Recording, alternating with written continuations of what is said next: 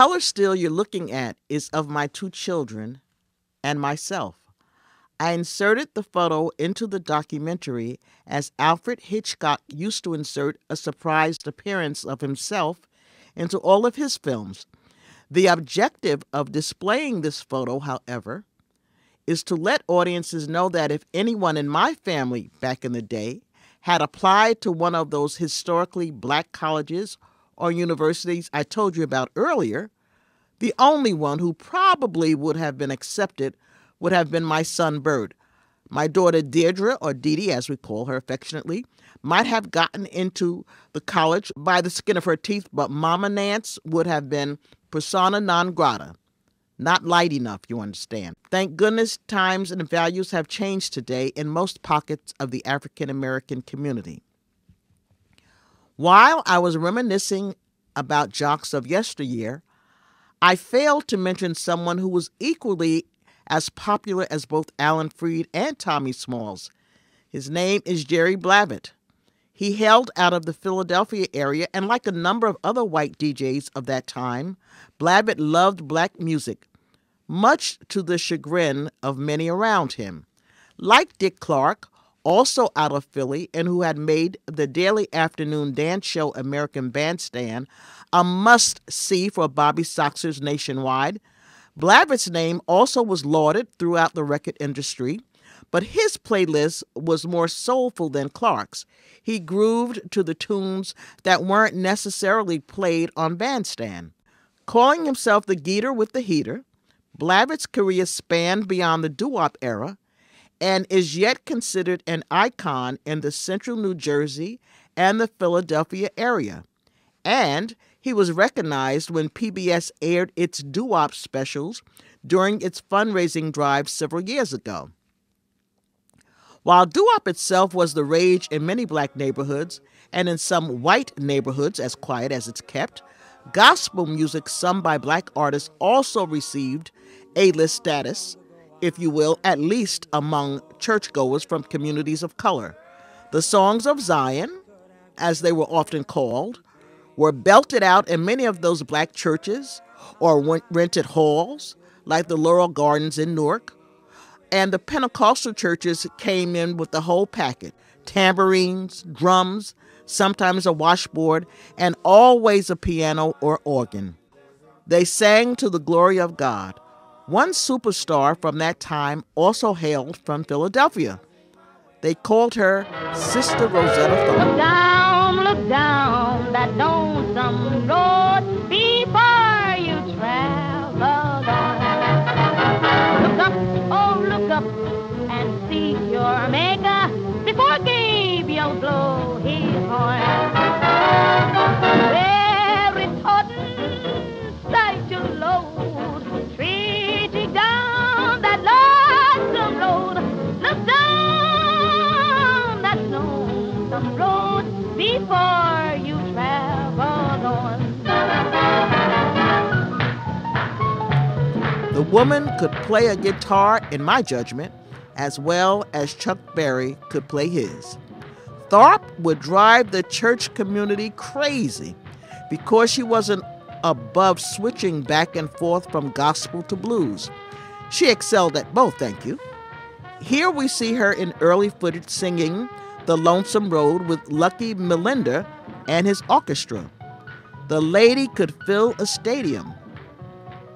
Though in my opinion, she was as popular as Mahalia Jackson, at least in the minds of many black folks, perhaps she wasn't exactly what mainstream society was looking for and didn't get the crossover recognition to the degree that Jackson did. Unlike Tharpe, however, Clara Ward and the Ward Singers did indeed cross over and garner international appeal. This Philadelphia group, led by Ward herself and backed by some of her sisters, could be seen on any given afternoon performing on the Mike Douglas Show with everything they had. Douglas hosted a very popular daily talk show, and the Ward Singers were frequent guest artists. Initially, Ward and her siblings sang together with their mother. It is believed by many that Clara Ward and the late Reverend C.L. Franklin, father of Queen of Soul Aretha Franklin, dated each other for years. Black gospel singers were in abundance in Philly, whether you're talking about Marian Anderson, the great contralto, the Dixie Hummingbirds led by the late Ira Tucker. The Hummingbirds covered Paul Simon's song, Love Me Like a Rock, and it was a hit for them as well. The great Ethel Waters, also known as Sweet Mama Stringbean, came out of Philly, and I could go on and on. Black female performers, while singing beautifully, were sometimes ripped off as much or perhaps more than their male counterparts.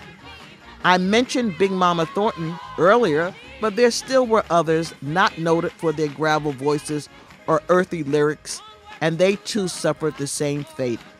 Believe it or not, one such person was Althea Gibson. Yes, that one.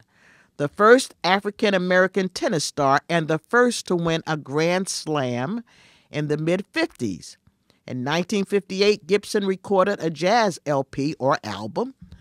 And although the album itself went nowhere on the charts, Gibson had a lovely voice. Here, you be the judge. We have so much to live for, to work and to play. I don't know who managed her, but surely she could have played the club circuit and people probably would have come out simply because of her tennis notoriety.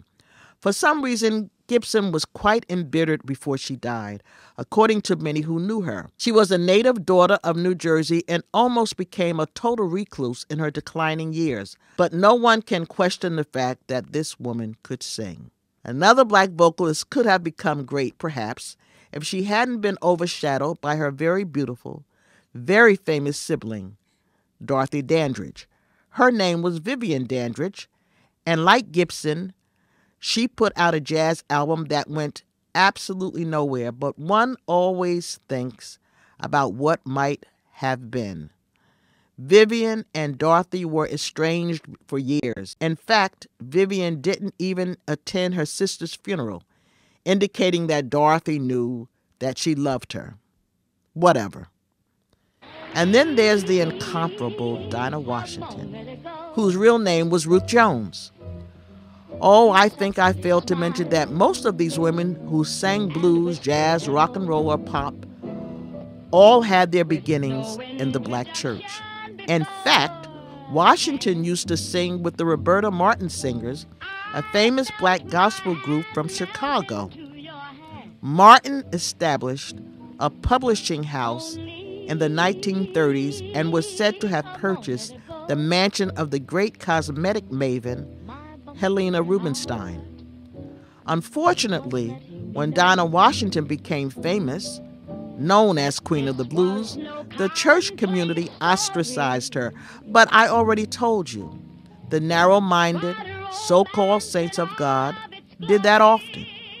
In fact, she wanted to become involved in one of the religious organizations in Chicago, but wasn't allowed. She paid her dues anyhow. At the end of the day, her singing spoke and still speaks for itself. One kiss and I was aflame. Have you got eyes? Then tell me what's your name. Only a moment ago, you might have gone by, and I'd never know. It's hard to believe I was lonely.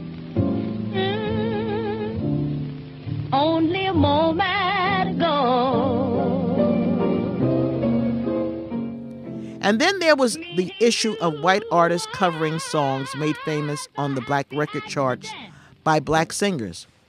Etta James felt the sting of such outrageous racist behavior. Back in the 1950s, Etta recorded a song called Rock With Me Henry. A bit risque for those times, but it was a hit on black stations. Hey, baby, what do I have to do to make you love me too? You got to roll with me, Henry. All right, baby. Roll with me, Henry. Don't mean maybe. Roll with me, Henry. In the old time. Roll with me, Henry. Won't change my mind. Roll with me, Henry. All right. You better roll it while the rolling is on. Roll on. There also was a singer named Georgia Gibbs. As I said to you earlier, Gibbs and her handlers were always able to take a hit record of a black artist, cover it, and get nationwide airplay and more money to boot. Much more money. Such was the case with Roll With Me Henry. The record company that Gibbs sang for changed the words to Dance With Me Henry. Gibbs sang it, and the rest is history. It was a major hit.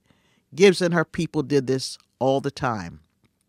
The beautiful Lena Horne once said, "The only way to win is to try to outlive them all," whoever all was in her life.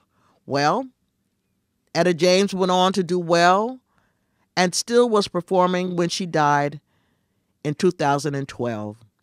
Gibbs seemed to return to oblivion from whence she came.